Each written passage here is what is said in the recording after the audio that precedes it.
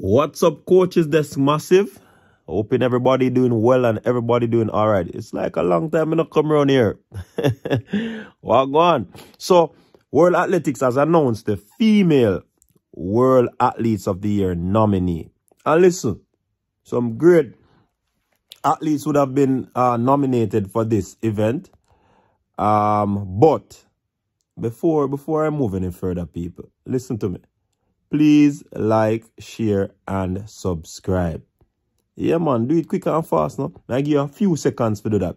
If you have not liked the video, do so. If you have not shared the content, do so. All right? Yeah, man. So, like I said before, World Athletics has listed the nominees for the Female Athlete of the Year. And we have newly minted world champion ShaCarri Richardson of the United States. Yaroslava, high jumper.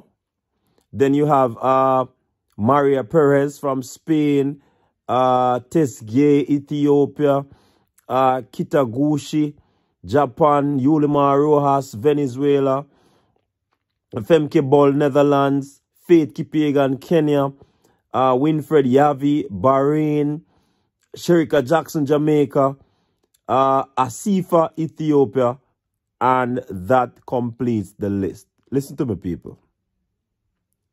This, for me, is a world-class field. This, for me, is a tough field. And I tell you, this is a year when a sprinter will not win. Shericka will not win. ShaCarri will not win. Yeah? Just take it from me now. My bet is Faith Kipyegon. People, and this is not no bias talk, Faith Kipyegon has done it throughout this year. Who has done what she has done in female athletics? Tell me. Who has done it? Shericka has a very good running still, you know. Them 21.4 and thing they were she going with still, you know. Big bad and bold, you know. But them world record the way Faith Kipyegon going with, it's massive.